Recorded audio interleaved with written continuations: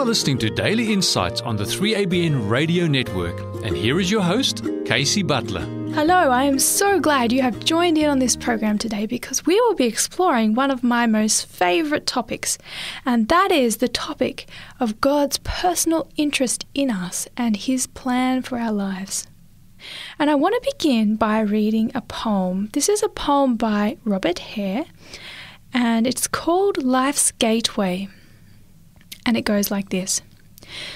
You are standing by the gateway of the road that we call life, gazing at its rugged steepness, thinking of its toil and strife. Do not fear the onward journey, though the path may be lost to view. Foot it bravely and with purpose. Plan to see it through. Does the task to you discovered show resistance to your will? Or the burden press more weighty than you thought beneath the hill? Meet each task with manly courage. Lift the burden with a smile. Hope and confidence will help you over the roughest stile. God holds something for the future, hidden maybe from your view, that will bring unmeasured blessings if life is but sweetly true. Strength apart from heaven is weakness. By His power it stands divine. God has planned, fear not the future, planned your life and mine. What do you think of that? Does God really have a plan for your life? Does God really even care about your life? Do you have any significance at all in His eyes? We are now going to listen to a song called He Knows My Name, and it's sung by Shanna Thompson, and I think it will give us some answers to this question. I have a maker. He formed my heart before even time began. My life was in His hands. He knows my name. He knows my every thought, and He sees each tear that falls, and hears me when I call.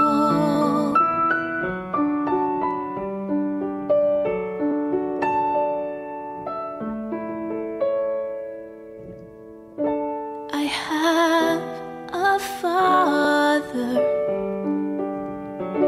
He calls me His own. He'll never leave me, no matter where I go. He knows my name. He knows my every thought, and He sees each tear that falls, and hears me when I call. He knows my name. He knows my every thought, and He sees each tear that falls, and hears me when I call. He hears me when I call. He hears me when I call.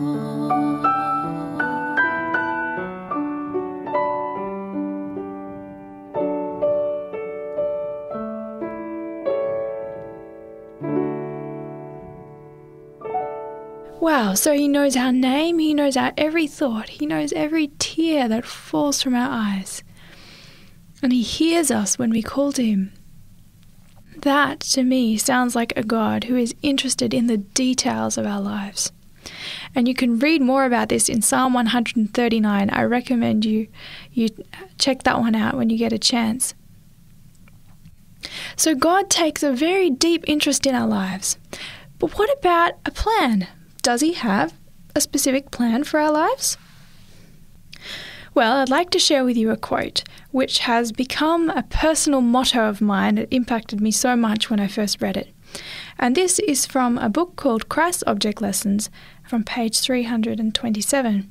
And it says this: "Not more surely is the place prepared for us in the heavenly mansions than is the special place designated on earth where we are to work for God."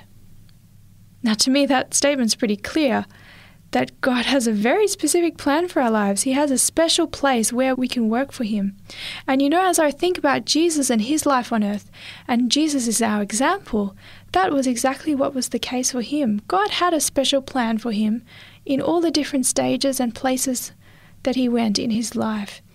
As we seek to follow God ourselves, we will find Him leading into specific places where we can live and work for Him and represent Him. But what if you feel like God can do nothing good with your life?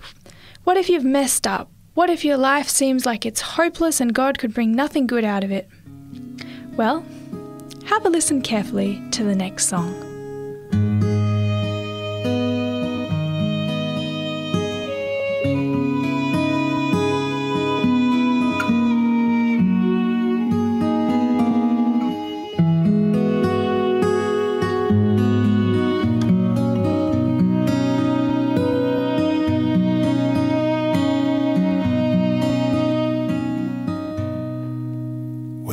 Was battered and scarred, and the auctioneer felt it was hardly worth his while to waste much time on the old violin, but he held it up with a smile.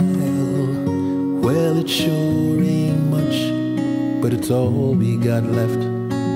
I guess we ought to sell it too. Now who'll start the bid on this old violin? Just one more and we'll be through. And then he cried, "One, give me $1. Who'll make it two? Only $2. Who'll make it three? $3 twice, that's a good price. Who's got a bid for me? Raise up your hand now, don't wait any longer. The auction's about to end. Who's got for just $1 more to bid on this old violin?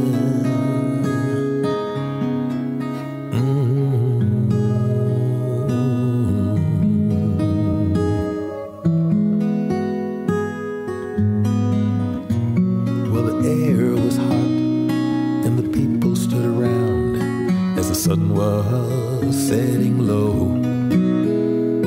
From the back of the crowd, a gray-haired man came forward and picked up the bow. He wiped the dust from the old violin, then he tightened up the strings.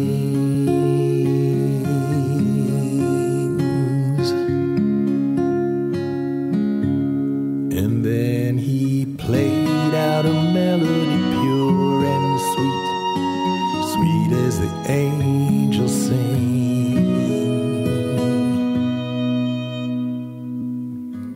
Then the music stopped, and the auctioneer, with a voice that was quiet and low, he said, "Now what am I bid for this old violin?"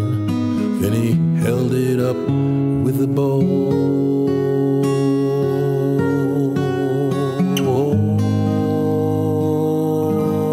And then he cried, "One, give me 1,000, who'll make it two?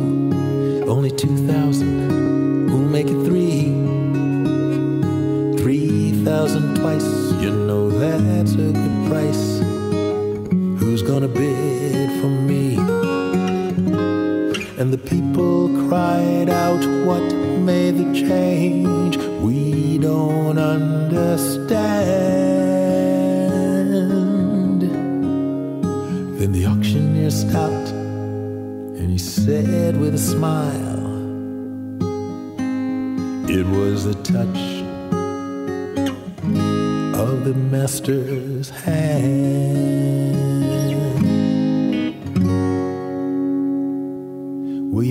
there's many a man with his life out of tune, battered and scarred with sin, and he's auctioned cheap to a thankless world, much like that old violin. But then the master comes in that foolish crowd. They never understand the worth of a soul and the change that is wrought by the touch of the master's hand. Again he cried, one, give me 1,000, who'll make it 2? Only 2,000, who'll make it 3? 3,000 twice, you know that's a good price now. Who's got a bid for me? And the people cried out, what may the change? We don't understand. And the auctioneer stopped and he said with a smile, it was the touch of the master's hand. It was the touch of the master's hand.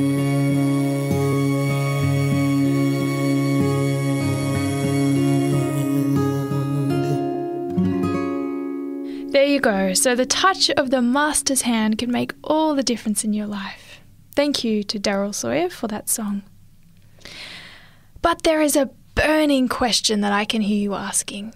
And this question is, how do I know what the will of God is? How do I know what His specific plan is for my life?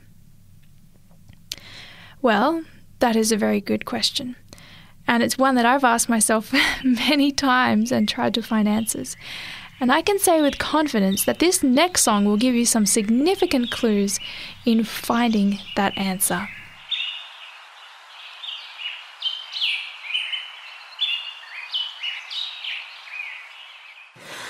Many those who seek to know the Father's will, their searching seems unending, and yet they seek it still, hoping not to miss it like passing stars at night. Eagerly they wait for revelation's light. Yet if they only knew that He who has God's word need never be uncertain, no endless search endure. For all that God desires, His will for you and me, is found within the Bible. We find it written clearly.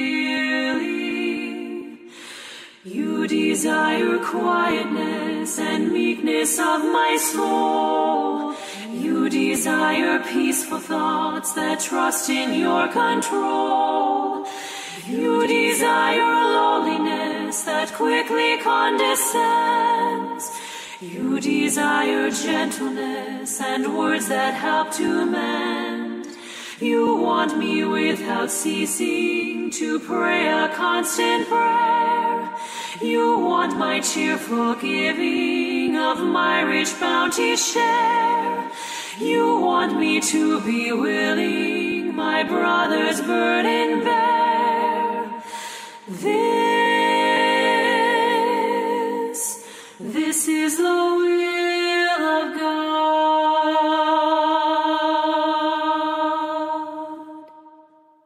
Hands are quick to labor, feet are quick to go. Many the accomplishments that wearied hands may show. But do not be mistaken to think a task fulfilled is all that God desires, all that God would will. His purposes go far beyond what human eyes can see, and much more than that, He wants the inward me, to take a wretched heart and make it like His own, is just the way that He desires to make His glories known. You desire truthfulness that flows from deep inside. You desire thankfulness for all things all the time. You desire eagerness to pardon each offense. You desire readiness, my enemy to bless. You want my works of service to flow from selfless love. You want all my affection to be set on things above. You want my heart's contentment that says I have enough.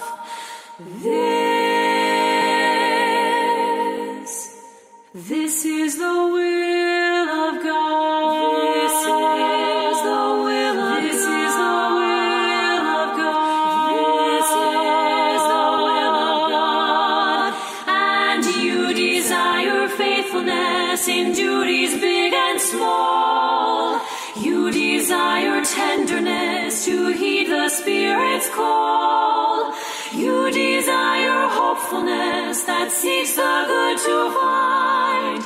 You desire lovely thoughts to dwell within my mind.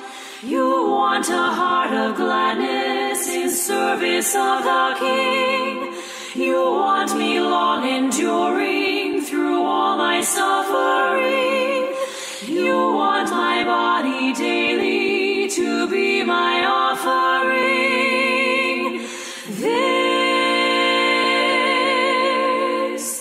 This is the will of God.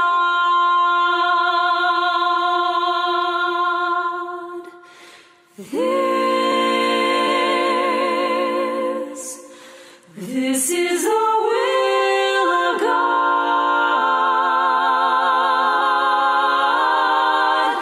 of God.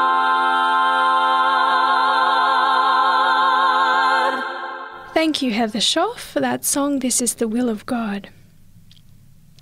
There were many things in that song to take away with respect to God's purpose for our lives. But you know, the key to them all was right at the beginning of the song, where it said that we can find out God's will for us in the Bible. The Bible is full of clues as to what God wants for us in our lives. And God is actually looking for people who will live out His will, live out His principles and His way of life to show that He is a true and loving God.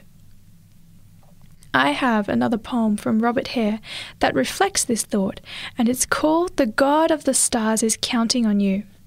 And it goes like this. He is counting on you, my brother, on you, for the work He has planned, for the prospect in view. And if you should fail Him, what will He say when reckoning comes at the end of the day?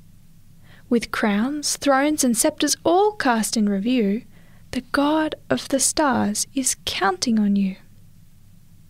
He is counting on you, my sister, on you. In life, love, and promise He bids you be true. And if you should fail Him, one star will be dim that might have flashed out in splendour for Him. So live for the Saviour in all that you do. The God of the stars is counting on you. What matters if tempests burst over the way? Jehovah still lives and guards while they play. What matters if friendships pass by and are sad? Jehovah still loves and bids you be glad. What matters though all earth's hopes prove untrue? The God of the stars is counting on you. I love that phrase. So live for the Saviour in all that you do. The God of the stars is counting on you. Why should we live for the Saviour? Well, He is currently living for us. And that is the theme of the next song, called Because He Lives, and it's sung by the West Coast Baptist College. I believe in the sun. I believe in the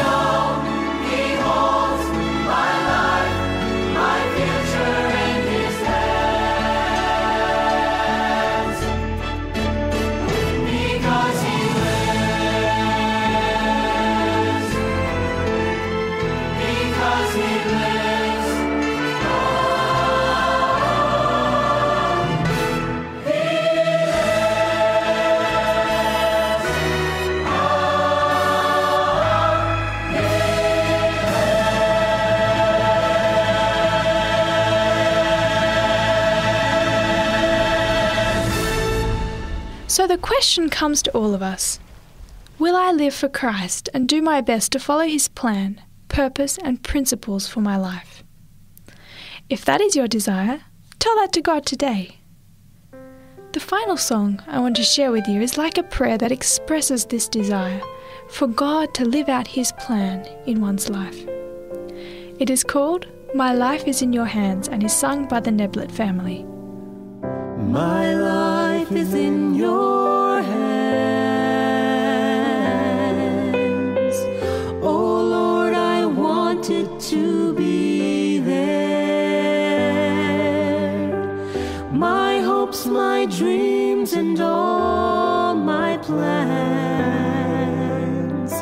I trust entirely to your care.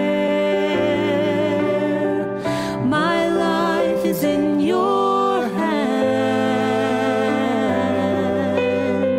What better place for it to be? The one who sees beyond today must know what's best for you and me. Take my life, a living sacrifice, knowing it's the least that I can do. Make my life a living sacrifice, holy and acceptable to you. Take my life, a living sacrifice. I place my life within your knowing it's the least that I can do. My hopes, my dreams, Make and all my life plans, a living I sacrifice. trust entirely to your care. Holy and acceptable to you. Holy Spirit, take control. Take my body, mind, and soul. Put a finger on anything that doesn't please you, anything I do that grieves you. Holy Spirit, take control. Take my life, Holy Spirit, take living sacrifice, knowing it's the least that I can do. Make my life a living sacrifice, anything I do that grieves you. Holy Spirit, take control.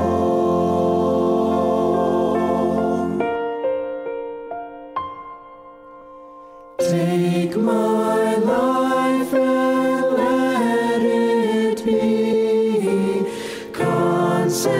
consecrated, Lord, to thee. Take my heart, it is thine own. It shall be thy royal throne. It shall be thy royal throne.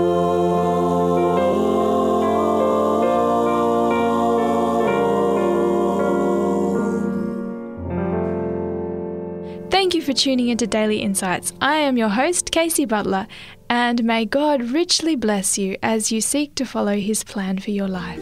Bye for now.